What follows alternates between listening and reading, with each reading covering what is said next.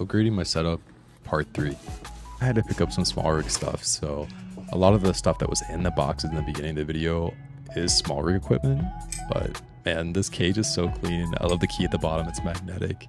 I did end up going with the Sigma 22-70 2.8.